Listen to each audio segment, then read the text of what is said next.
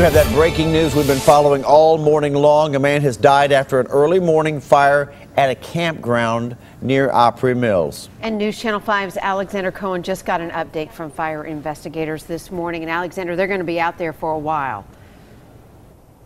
That's right. Arson and fire investigators need the sun to come up because, as you can see, it's very dark out here. Once the sun does come up, they'll be able to take a closer look at the evidence and figure out exactly what happened here. Take a look at this video. One man most likely died in the camper from smoke inhalation, according to a firefighter who was here on scene. His name has not been released. It appears he was living here alone. The video of the heavy smoke was captured just before 3:45 this morning. When I arrived to the location, heavy smoke and flames were shooting out the top of the camper.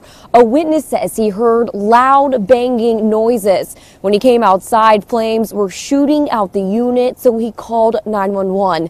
But unfortunately, it was too late. A devastating morning for campers here at the KOA camping grounds. They tell us this is a worst case scenario for them. Reporting live in Nashville, Alexander Cohen, News Channel 5.